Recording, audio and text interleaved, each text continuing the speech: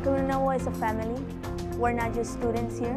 We have kind of like parents who teach us values in life, that's going to help us to our future. And that's what Camino Nuevo does, and that's what it will always do. Keep going with every student. They will teach us good values. They will lead us the right way, the right path.